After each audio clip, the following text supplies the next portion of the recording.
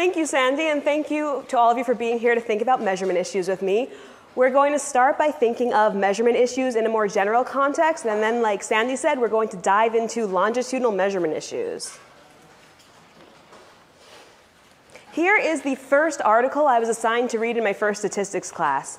Stevens, 1946, defines measurement as the assignment of numerals to objects or events according to rules. The key word here is assignment. Who decides on these rules? How do we decide on these rules? Do we all agree on these rules? Are these universally adopted rules? Are they cross-culturally applicable? Do they withstand generations in a way that allows measurement to be comparable across time? Let's start by talking about what I call unambiguous forms of measurement. Unambiguous measurement involves predefined units of measurement for which we have standard measurement instruments. These are things like height, weight, temperature, and these are things that can be directly observed and directly measured. So I can see how tall this book is, and I can measure it directly and unambiguously using a ruler. Other unambiguous forms of measurement involve things with a yes-no answer or a clear-cut amount. With the number of registered voters in a district, someone is either registered or they're not. I consider these to be unambiguous forms of measurement because assuming that the measurement instrument is being used properly and is in proper working order, anyone doing the measurement should come to an identical conclusion. And even if we don't agree on a metric, it's still unambiguous in that it'll translate to the same conclusion. We can easily shift from inches to centimeters without losing any information. Who here is a fan of the play Rent? The song Seasons of Love is a discussion of measurement issues. They're trying to figure out how to measure a year. The song points out that you can measure a year in 525,600 minutes. Barring leap years, that is an unambiguous set unit of measurement.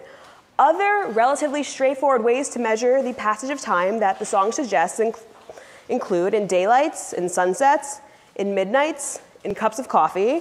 However, this is not how the song ends. In determining how to measure a year, the closing lyrics suggest, how about love?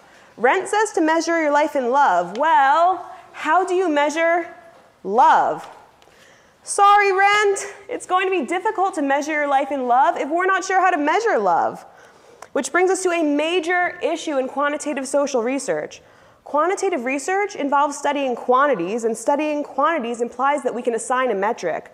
But no natural metric exists for many social science constructs. Often when studying attitudes, behaviors, or skills, we work with what are known as latent constructs. They are latent in that they cannot be observed directly. Love does not tangibly present itself in a way that can be measured with a ruler or a thermometer. We can't see its magnitude the way we can with an object, which means that we cannot assess its magnitude the way we can with an object. Rather, researchers need to figure out how to capture it with indicators once they've defined and operationalized what it is they're trying to measure. Raise your hand if you study people. Take a moment to think about your research. And raise your hand if you study a latent construct or consume research involving a latent construct. If there's no uniform, unambiguous definition of how to measure it, I would classify it as a latent construct. It's not just love that can't be measured with a ruler. Here is actually a very limited list of examples of latent constructs just to give you an idea. Take a moment to look at these examples.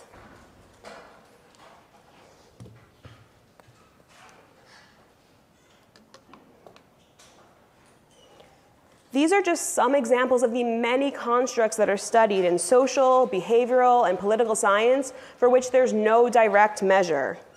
And by direct measure, I mean that it's not possible to access it directly by placing it on a scale and retrieving a precise number or putting a thermometer in it and getting a precise read.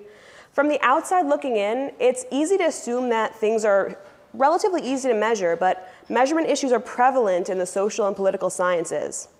I purposely have similar seeming constructs up here under feelings to allude to measurement issues with overlapping constructs and what this means for cross-study comparisons. For example, studying happiness versus bliss. Happiness and bliss are not the same thing, but could easily be conflated if a researcher measures one but refers to it as the other. That's outside the scope of this presentation, but if anyone wants to talk about positive emotionality measurement issues, you're invited to my office hours. Measuring democracy is a good example in political science of something that's not straightforward to measure. When we see this need to work to come to a consensus for how to develop a scale, it's because it's a latent construct. It's something ambiguous to measure. Some other political science examples include war and conflict. How do researchers rank different levels of hostility? In the words of a political scientist who happens to be a TA here at ICPSR, with democracy, war, and conflict, his exact words were, "Experts in armchairs got together for how we understand these things. There's no way to measure them outright." A major measurement issue is that measuring what you think you are measuring is easier said than done. When I was working on my master's thesis, I tried to study gender ideology, but then I realized it wasn't actually what had been measured. The items on the questionnaire didn't tap the construct the way I hoped they did. Who here has tried to test a strong, theory-grounded hypothesis and then you were just shocked by the lack of results? It could be because nothing's there. But another possibility is that if you weren't really measuring what you intended to, then you weren't actually testing your hypothesis. In my case, since the variables did not capture what I thought they did, I wasn't addressing the research questions I thought I was. We now return to the quote that I had lingering on my opening slide because I wanted you to mull over it while waiting for my talk to start. Patrick Kern is one of my favorite methodologists, and not because he just so elegantly captures in one sentence why measurement is so important. Take a moment to read this beautiful sentence and think about what it means.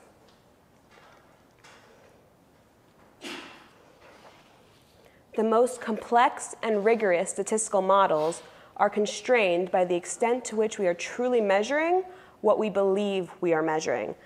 Essentially, with statistical models, we assume that we're measuring what's intended. Otherwise, we aren't studying what we think we are. And if we aren't studying what we think we aren't addressing our research questions. And if we aren't addressing our research questions, then our fancy statistical models might be meaningless. Or put more kindly, cannot give us the insight that we were hoping for. As researchers, it's really important to take measurement seriously when working with latent constructs. The validity of our research conclusions hinges on the assumption that we're studying what we think we are. An unwritten assumption of statistical modeling is that our variables capture what we intend to study. Otherwise, we can't be confident that we're really addressing our research questions. Since my substantive area is child development, my clearest examples are about children. I'm about to show you an example of a study relying almost exclusively on latent constructs that's in Early Childhood Research Quarterly. However, these measurement issues have broader relevance. They apply to anything for which there's no inherent metric. Who here has heard of the ANES dataset? Later, I'll discuss an example from there too to demonstrate how this is just as relevant in other fields. Here's an example from my work in which all of the variables of interest and most of the control variables have no natural metric. This study uses secondary data from the NICHD study of early child care and youth development. The measurement issues that I'll discuss are relevant to both data collection and to secondary data analysis in that if you have the opportunity to collect data, think hard about these types of measurement issues. And if you work with secondary data, do everything in your power to investigate and understand how everything was measured. This study focused on the interaction of exuberance and effortful control. Exuberance and effortful control are temperament dimensions. You cannot assess temperament with a ruler or a thermometer. Researchers needed to operationalize the construct and develop instruments. Anytime there's no uniform operating definition and we need to figure out how to measure it, then we know it's a latent construct. Let's look at some of my control variables. The income to needs ratio was calculated by dividing total family income by the family's poverty threshold. Income is in dollars, but how do we operationalize what constitutes a need? There's no uniform operating definition. This variable was handed to me wrapped with a bow around it. I was still a child when people thought really hard about how to measure it and computed the variable. That's one of the nice things about working with the secondary data set. I didn't have to do any of the computations. It was handed to me clean and ready to go, but that didn't excuse me from taking the time to think through how it was measured. The gift of secondary data comes with the responsibility to get to know it and to make sure you understand and agree with how everything was measured. Quality of the home environment certainly cannot be measured with a ruler. Researchers had to operationalize what constitutes quality and develop an instrument. Maternal education is in years at first. Then there is a coding system where 19 equals law degree, 21 equals more than one master's degree or a doctoral degree. I don't agree with lumping those together into one category and assigning a number and judging by some of your facial expressions, neither do you. Anytime there's room to say, I don't agree with how this is measured, it's indicative that it's not a clear-cut form of measurement. Maternal vocabulary also involves a construct for which there's no clear-cut way to assign a scale. The outcome variables are also latent construct. It takes teams of psychometricians and content experts to develop a reading or math assessment that we hope captures the construct well. The only variables in my study with natural metrics are maternal age, measured in years, and child birth order. So my variables of interest and most of my control variables are all latent constructs with no natural metric. The only two variables that arguably come without measurement issues are two control variables, and if I'm being honest here, these two variables were not included in the analysis prior to the peer review process. I say that maternal age and child birth order arguably come without measurement issues because even with unambiguous forms of measurement, we still risk measurement error. The data could have been entered wrong or reported wrong. Someone could have forgotten how old she is or what order her children are born in. Let's think more about the variable that's the star of this article. How do we measure exuberance? Step one of the measurement process involves developing an operating definition. That alone is a process. We're going to skip that step and assume that we've already agreed that exuberance is manifested by enthusiastic positive expression. Now that we've agreed on what it is, how do we measure that? How do we capture enthusiastic positive expression? There's no consensus. We can't measure in inches or use a thermometer. One way to measure it is how excited a child gets when looking forward to something. In the journal article I just showed you, exuberance is defined as positive anticipation and excitement regarding situations of future pleasure. Here are some details about the instrument used to measure this latent construct. Since it has no natural metric, it was assigned one based on how much mom thought each item applied to her child. This questionnaire does a good job at tapping the intended construct, though keep in mind that it's appropriate for measuring exuberance in early childhood. But what if we want to measure exuberance longitudinally and to measure something else longitudinally along with it? A hypothetical research question might be, what is the longitudinal association between exuberance and reading achievement from age 4 to age 15? How do exuberance and reading achievement travel together across time? To address that research question, we need repeated measures of both exuberance and reading achievement from age 4 to age 15. Okay, so we already have our exuberance questionnaire, right? By repeated measures, I mean measures which tap the construct equally at each measurement occasion, which brings us to longitudinal measurement issues. Everything I said until now was to first establish that there are measurement issues at any given measurement occasion. Now I'll introduce you to the idea that there are additional complexities on top of that once we go longitudinal. Here's the full set of items for exuberance. Some of these items may still work, but overall, we can't expect to use this as a repeated measure from age 4 to age 15. Take a moment to look at the items and see if any jump out at you as not developmentally appropriate for a 15-year-old.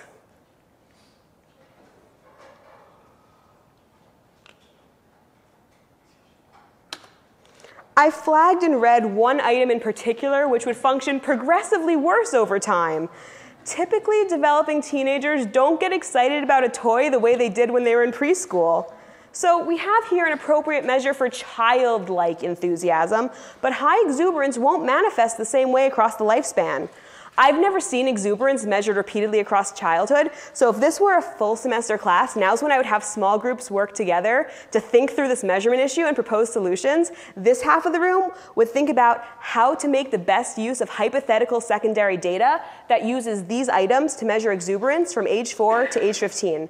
Secondary data is a wonderful gift, especially when it's longitudinal, so we want to figure out how to make adjustments so the measures function better over time. The rest of you would get to design a dream study that's intended to assess exuberance longitudinally. Then the groups would share. This exercise would be thought-provoking on its own, but it would just be a warm-up for what's coming next, which is the rest of the research question. We also need repeated measures of reading achievement, because our research question is, how do exuberance and reading achievement travel together across time? We'd address this with a fun growth curve model. Growth curve models are longitudinal models that are useful for looking at how people develop and what predicts their growth. But remember Patrick Curran's magic sentence: the most complex and rigorous statistical models are constrained by the extent to which we are truly measuring what we believe we are measuring. This means that if our repeated measures are not truly measuring the same thing over time, then we aren't purely studying growth over time. Put simply, you cannot accurately study change over time if you're not collecting data on the same thing over time. If you thought measuring exuberance longitudinally was complicated, buckle your seatbelt. Who here has a child in your life? Take a moment to think about where that child is in terms of literacy development and how you would assess that child's reading achievement where they are right now. If I were to survey the room and organize your answers based on how old the child is, what we'd see is that we would need different measurement instruments throughout childhood in order to capture where children are at that point. And that's because a developmentally appropriate measure in early childhood should have a ceiling effect by middle childhood. Reading achievement is a good example of how skills and behaviors that manifest differently as children develop can't be measured the same way across childhood. When a child is in preschool or kindergarten, an appropriate assessment involves asking the child to just identify letters and maybe some simple words. Regardless of how excellent an instrument might exist, it's not going to function properly once reading achievement involves more than just identifying symbols. The meaning of child literacy changes and gains additional facets as children age. By first grade, children no longer just recognize words, they're writing sentences. In second grade, they're writing paragraphs. Reading comprehension is also developing, which involves understanding the meaning behind unfamiliar written passages and being able to answer questions about them. A letter word identification, like the one administered in kindergarten, simply can't capture other aspects of the construct which emerge throughout childhood. A background in psychometrics is not needed to understand that, although what constitutes reading achievement across childhood changes in a way which forces changes in how it can appropriately be measured, there's the same underlying phenomenon which motivates these changes: progression of the same latent construct. This induces a double dose of measurement issues when trying to assess growth over time. At each measurement occasion throughout childhood, there are measurement issues posed specific to that age. And then there are these overall measurement issues when trying to string together those age-specific measurements to assess how the construct develops. This makes trying to model a growth curve for reading achievement from childhood to adolescence challenging. Because reading achievement has no inherent metric and the meaning of it changes throughout childhood, such that the metric at any given measurement occasion can't be applied to all other measurement occasions with the expectation of capturing growth. Long story short, if you try to use the same measurement from childhood to adolescence to assess reading achievement, you will not be studying reading development across childhood. You'll only be meaningfully studying it at the ages for which the assessment actually matches where the child is in terms of the construct.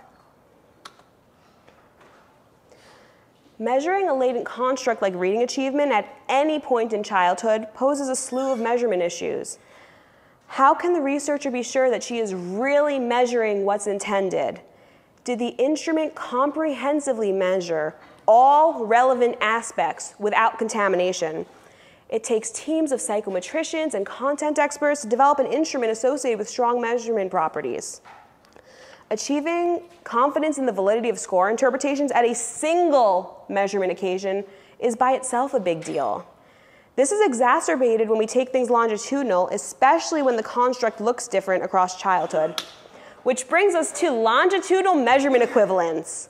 There are different terms for longitudinal measurement equivalence in the literature. Although I'll try to be consistent in my language, you might also hear me refer to it as longitudinal measurement invariance because it's a rose with many names, and in my daily existence, I use the terms measurement equivalence and measurement invariance interchangeably. Who here has heard of differential item functioning, diff? If you're working or talking in an item response theory context, you're more likely to hear it referred to that way. Who here attended Professor Saperstein's Blalock Lecture first session? Studying racial and gender inequality, it matters how you measure. Professor Saperstein gave a great lecture in the context of survey data. I loved it when she said, you don't change the measure if you want to measure change. That is the logic behind longitudinal measurement equivalence in a nutshell. Longitudinal measurement equivalence means that the same latent construct is measured in the same metric at every measurement occasion across time. Achieving this is necessary if you want to be confident that any growth you observe is due to the latent construct progressing over time, not changes in how it was measured, which means that we need longitudinal measurement equivalence if we want to be confident that we're drawing meaningful substantive conclusions about growth and development. And this can become very challenging in cases like the one I just described, where you can't use the same assessment over time. So let's start with a simpler case of longitudinal measurement. A friend and her husband are collecting longitudinal data on their infant. This is a screenshot from her husband's phone. He was showing me the app they use to track their baby's sleep wake patterns, that sort of thing. And then he got to the growth curves, at which point I requested a screenshot. And as you can see, he kindly complied despite being down to 11% battery. Each time a child is taken to the pediatrician for a checkup, the child's height is plotted on a graph, and the dots from each measurement occasion are connected to form what is called a growth curve. If simple precautions are taken to ensure consistency of measurement conditions, such as making sure the child is always shoeless and standing up straight, there should be no measurement issues when it comes to height. The unit of measurement, inches, means the same thing regardless of how much the child grows. There are equal intervals between each unit, and it's an objective form of measurement with no dependency in measurement. Assuming that the instrument is positioned and read correctly, it should not matter who is doing the measuring or what form of a ruler they use. A yardstick, a tape measure, a poster on the wall with tick marks. It shouldn't matter where the child is, how old the child is, or how tall the child is. The scale is applicable with the same meaning across the lifespan.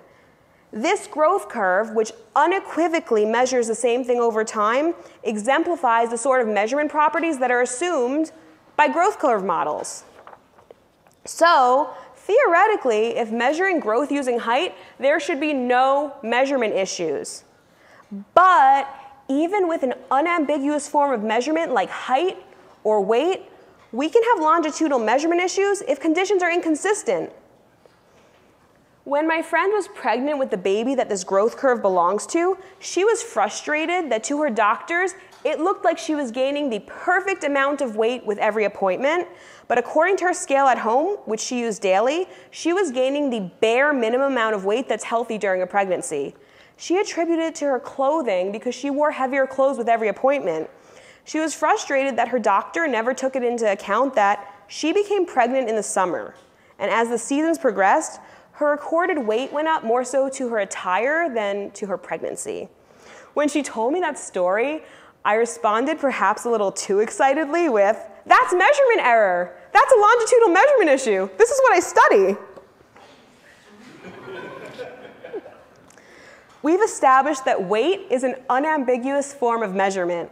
If we can have measurement issues when longitudinally measuring something easy like weight, imagine if we were measuring something longitudinal that has no set metric. Measuring phenomena for which there's no inherent scale poses a series of important measurement issues. Issues posed when you're trying to measure something with no natural metric are only exacerbated when it can't be measured the same way over time. So let's think more about reading achievement over time. Unlike the pediatrician's growth curve, in which a 1 unit increase means the same amount of growth at any point across the lifespan, trying to model a growth curve for reading achievement presents challenges. This measurement issue is not unique to reading achievement. A major methodological issue in studying child development is that there's academic, behavioral, and socio-emotional aspects of development for which there is a single underlying latent construct that's growing over time, but that construct can't be measured the same way over time because it manifests differently as children develop. For example, aggression manifests differently throughout childhood. Biting is considered a developmentally appropriate vice in early childhood, but increasingly delinquent when we get to middle childhood, late childhood, and beyond. The same amount of biting is interpreted as much more problematic as children age, despite being identical in quantity. And biting is an unusual way for a teenager to express aggression. So, if we were to try to measure developmental trajectories of aggression based on how many times a day someone bites someone, we would miss a lot of information because children who are aggressive are likely to be using different forms of aggression as they develop. Recording the number of biting incidents would fail to capture aggression at times when a more developmentally normative expression might involve verbal aggression or different forms of physical aggression. This dilemma is also not unique to studying children. As an example of how it is very relevant in other disciplines as well, I'll now show you an article on longitudinal measurement equivalence in political science research, which expresses the same sentiment. Let's read the abstract. For over 50 years, the American National Election Studies ANES survey has been measuring citizens' evaluations of the trustworthiness of the government in Washington, an indicator that has been widely used to monitor the dynamics of political trust in the U.S. over time. A critical assumption in using attitudinal constructs for longitudinal research is that the meaning and interpretation of such items should be comparable across groups of respondents at any one point in time and across samples over time. This is just like what I just described in the context of children, with the added component of worrying about measurement equivalence between groups. We test the measurement equivalence assumption with data collected by the ANES from 1964 to 2008. The results confirm that the ANES's political trust scale has the same basic factorial structure over time.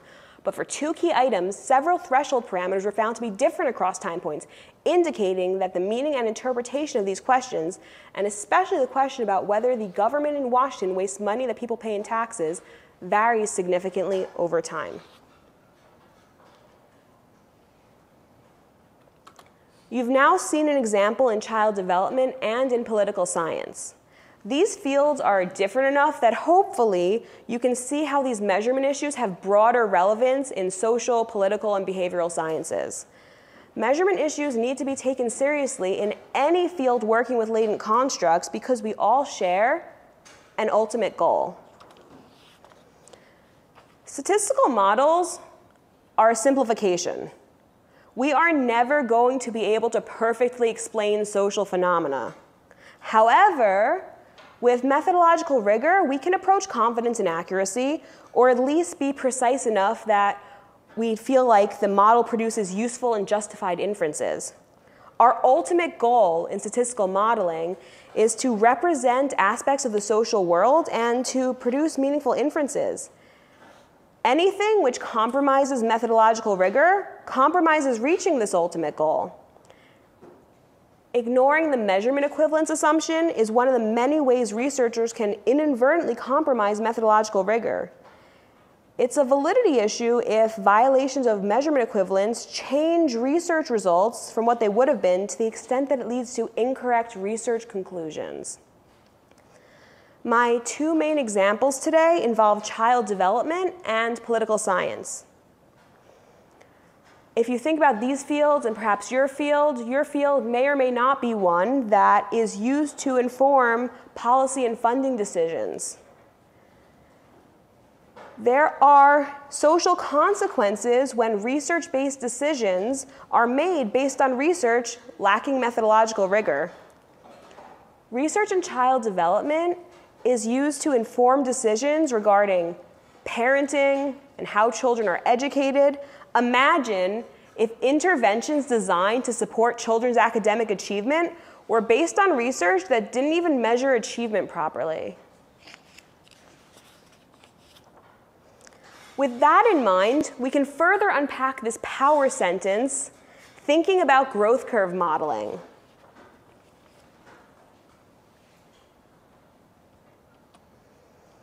As mentioned with our hypothetical example, studying change over time requires repeated measures.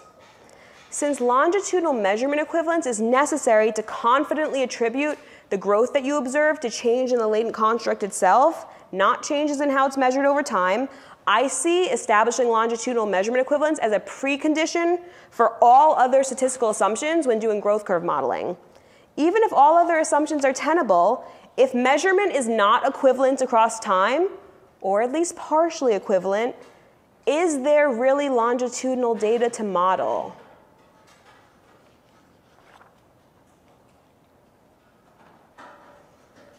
Growth curve models are useful for understanding how people develop and what predicts how people develop. But as with all statistical models, they are most useful when following the instructions in the user manual.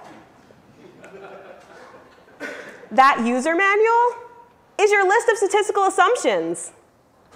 We know that checking statistical assumptions is a prerequisite for running an analysis because if assumptions are untenable, results might not be meaningful. Just as with other assumptions, meeting measurement equivalence is necessary if you want to confidently derive meaning. Repeated measures are an assumption implicit to growth curve modeling. Just like checking assumptions by running descriptives and plotting your data, or I know all of you do it as standard practice before running a model, right? Always. Longitudinal measurement equivalence should be taken seriously as an assumption to be checked. However, I don't always see measurement equivalence treated with the respect that it merits as a prerequisite. That's why it's an implicit assumption. It is so inherent that somehow it gets overlooked because it sounds rather silly to try to run a growth curve model without measuring the same thing over time. There are two things that I would like to see become standard practice before running a growth curve model. One, if you have data on the item level, test for longitudinal measurement equivalence. Two, empirical growth plots to get an idea of the shape of growth. That is outside the scope of this presentation, but I'm mentioning it quickly because a quick spaghetti plot can save you a lot of heartache due to functional form misspecification. Since the precision of the growth curve model is contingent on meeting the assumption of longitudinal measurement equivalence, measurement non-equivalence poses a threat to the validity of research conclusions. After all, the most complex and rigorous statistical models are constrained by the extent to which we are truly measuring what we believe we are measuring. I'm trying to keep this talk less technical and more conceptual, but if you've been craving more details, here's a sample of a piece by Patrick Kern and Michael Willoughby that you might be interested in reading more of. It gets more technical in the piece itself, but this is a sample. In order to meaningfully interpret individual differences in stability and change in a particular construct across time, it is necessary to first establish that the construct itself is measured in the same way across time. If it is not, individual differences in stability or change over time are equivocal because true change in the construct is inextricably confounded by differential changes in the measurement of the construct. This issue is particularly salient in trajectory modeling, given the implicit assumption that our measure y is constant over time, and any mean or covariance structure differences are interpreted to reflect true change in the construct and not simply change in the psychometric measurement of the construct over time.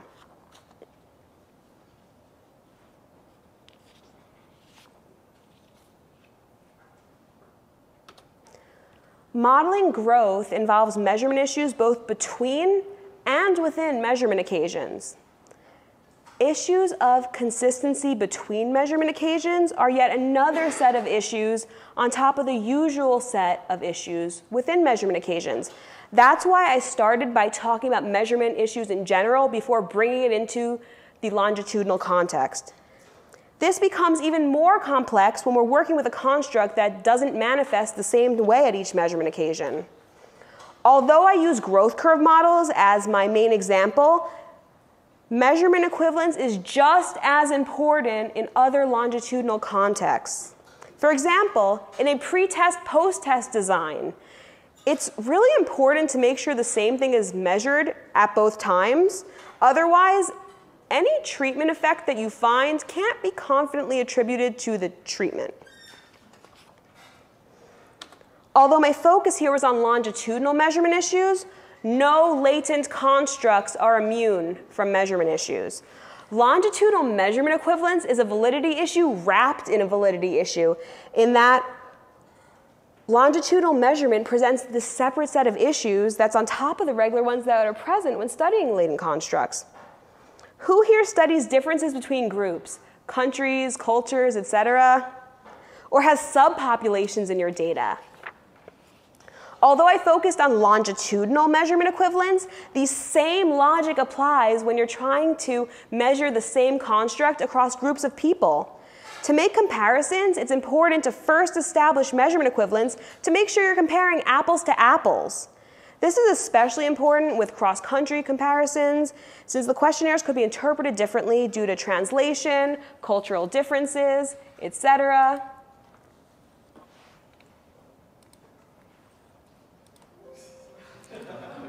If you are in Doug's structural equation modeling class, you will get the inside joke when I say, "Thank you, Microsoft." Or even if you're not making comparisons, if you have subpopulations in your data, you may wish to test for measurement equivalence between groups just to make sure that you're studying the same thing across your sample. So, my takeaway point is, regardless of whether you are working with cross-sectional data or longitudinal data, whether you're doing a bivariate regression or a second-order latent growth curve model with time-varying covariates, if you are working with latent constructs, you must take measurement issues seriously if you want to have faith in the meaningfulness of your research conclusions. Questions?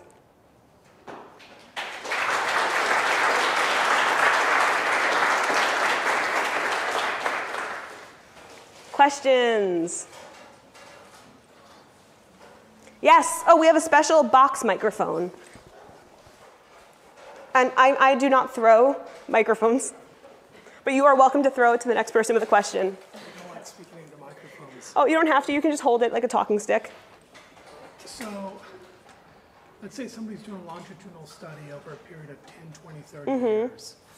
Our understanding of whatever the construct is going to evolve and become more refined. And that may demand changes in the way we measure the construct. By definition, you're going to have different measurements, different measures of that construct. How do you address that? Yes, that is the million-dollar question. In case you didn't hear, great question was just posed, which is, if you have longitudinal data, you say over 10, 20, 30 years, Correct. And you can't measure it the same way over time because times are changing, things are changing, measures are changing. What was the last part of your question? Yes, please, please. Yes, that's a microphone. Talk into it. You're throwing me off now. You're okay. The basic idea is that our understanding of the construct changes, and the way we measure that construct is going to evolve. So how do you address that based on everything you've had to say? Yes, that is a wonderful question, and I'm so glad you asked that. So how do you address that based on all of this? It very much depends on your individual context, because there's no magic recipe. If you have data on the item level, if you're lucky enough to have data on the item level, you can do formal tests of measurement equivalence. It just so happened that Doug started talking about those today in class. So if you have data on the item, which is coincidental and works out really well if you're in the structural equation modeling class, so if you have data on the item level, you can formally test for measurement equivalence. If not, there would be individual considerations based on your individual context, whether you think that it's really measuring the same thing in the same metric over time. Cool, thanks. Other questions? You're going to come get this, right? I will come get it. I will come retrieve the talking stick. Great, thanks. Other questions?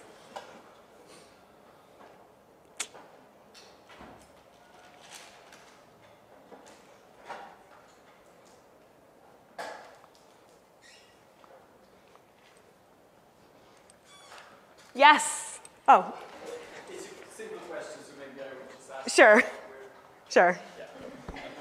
About the box. Can you tell us more about how do you go about testing the equivalence between items? Yes. Like something technical detail. I am so glad you asked that. I was hoping someone would ask that because this was a very conceptual presentation, which was meant more than anything to just open people's eyes to the idea that this issue matters. And so I was really hoping someone would ask that. So on my slides, I have some recommended reading. The first part are resources for understanding measurement equivalence. In that, those are things that I would recommend reading to get a better handle on the topic. I thought about putting tutorials up there, but then I realized that there are such specific contexts that the best advice I can give in terms of tutorials is once you know what your context is, you might be able to find one. My advisor recently published a tutorial that was on how to test for measurement equivalence across groups with ordered categorical indicators. So these tutorials can get kind of specific.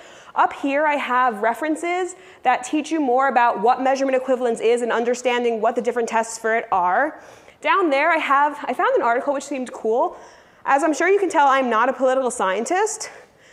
So I don't know if this is this a decent political science journal? Oh, good. So I thought this article was cool because it talks about an example in political science where they're going kind of in depth in how to test for measurement equivalence, both across groups and across time. That's why it's cross-national and longitudinal. The ones on top, I have a mix of both things that are appropriate for measurement equivalence across groups and measurement equivalence across time. The Roger Millsap one, Statistical Approaches to Measurement Invariance, that's a textbook that if you were stranded on a desert island and could only take one resource on measurement equivalence, that textbook would be okay. So these are some resources. And I'm so glad you asked that. I was hoping someone would. Other questions? Yes? So, back to that main quote. Yes. A really pretty elegant quote you like. Given that, are there sort of basic ways of measuring concepts that we've been doing for years and years? And I guess you can probably only speak to your field. Sure. That it's clear that we've been doing it wrong the entire time, but just due to resources and money, they haven't been developments to accurately measure it. So all the stuff we've been doing, all the models have really been for naught. That is such a thought-provoking question. I'm going to turn it to the audience. Who here has an example of that? Or something you could think of hypothetically that you're kind of suspicious of? John? So there's a kind of long-running tradition in political science of having, especially in international comparative politics surveys, where they ask people's attitudes towards democracy, but people's definition of democracy, like the survey respondents, change over time, and it's different across countries as a function of whether or not the democratic institutions have worked. So if you happen to be going through massive political corruption, like Richard Nixon, people's attitudes towards democracy, the definition changes. So it's not actually clear to me, even if you can measure something like that across countries or even over time. And that's interesting and goes to your point that even if you're not doing a longitudinal model, if you're trying to just compare studies or look at the research over a body of years, is it really on the same thing? And kind of all of that, what would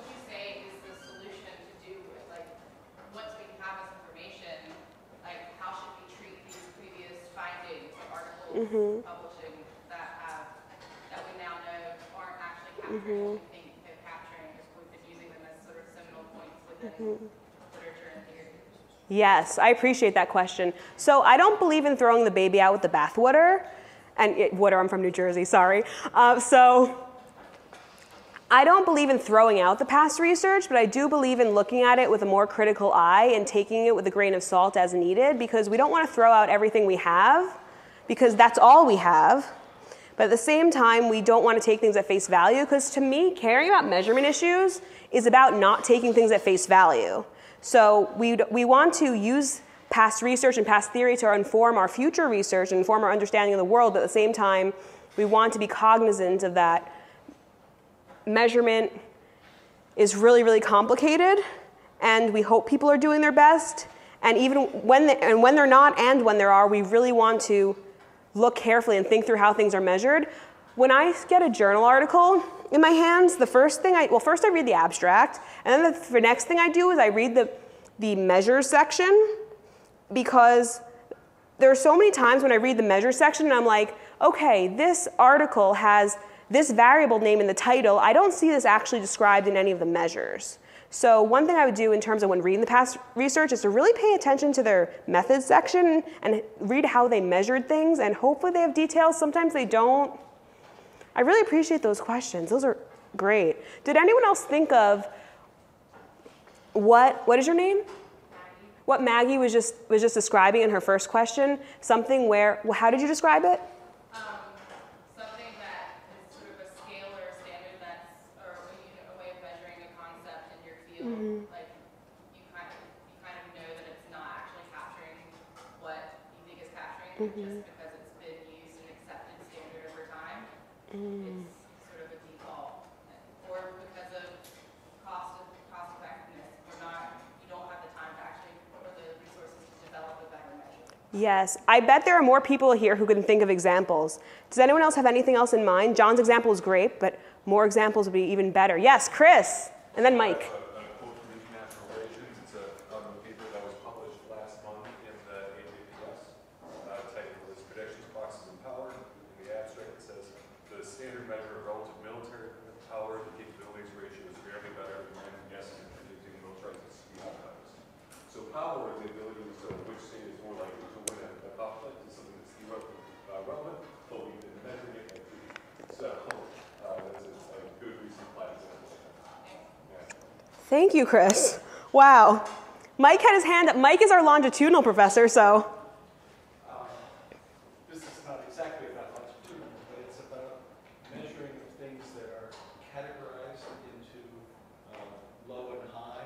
So in lots of health fields, you get lab tests, and then they decide any number above 8 is the number that indicates a disease present, whereas numbers below 8 are okay.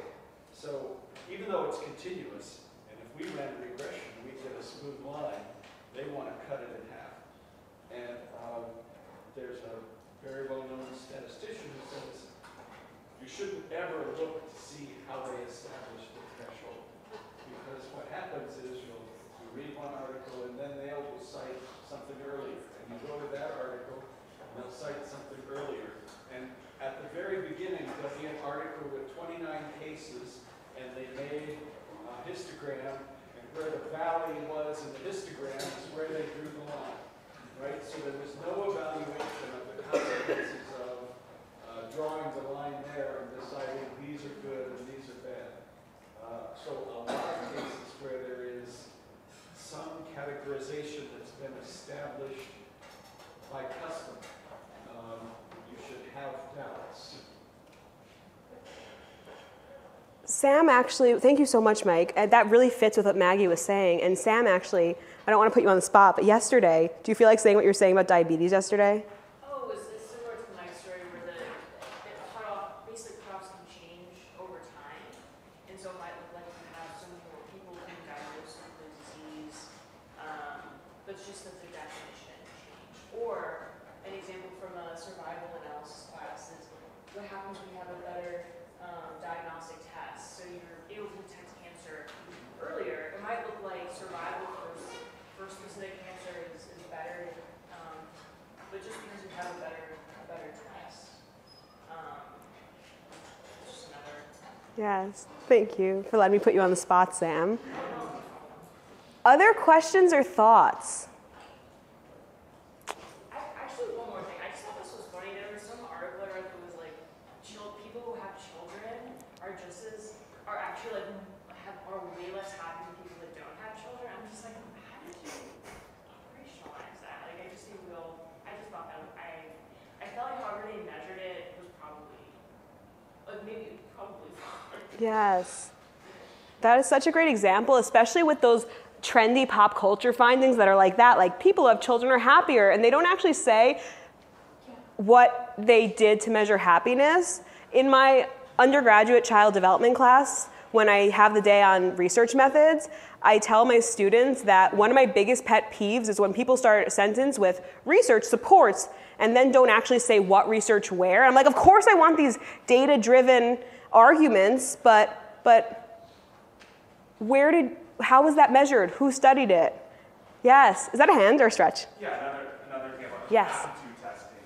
We talked about this in our MLB1 classes with the SAT, GRE, or even the concept of IQ. Experts say it's actually very difficult to measure. We make so many decisions on admissions based on Yes. maybe questionable findings. Yes. What is your name? Torbit. What? Torbit. Did I say it right? Good. What Torbit just said is actually something else that I do with my undergrads who are going to be future teachers, and I'm working in a school of education. I'm in school at a school of education. So, yes. And one of the things that I do with my undergraduates who want to be elementary school teachers and are going to be dealing with scores from IQ tests is I bring in an outdated copy of the WISC, which is an achievement test, and I read off the most difficult. I'm allowed to do just one item per each one. I read off the most difficult item in each, and to give them an idea of what's actually being measured. And at the end of the day, they realize, wait, these are measuring school skills. This isn't measuring multiple intelligences. And that really goes to what you're saying, in that how do we measure these things and make big decisions based on these things? Like whether a student gets put in a remedial class or an advanced placement class and all of that. These are big decisions based on sometimes arbitrary cutoffs.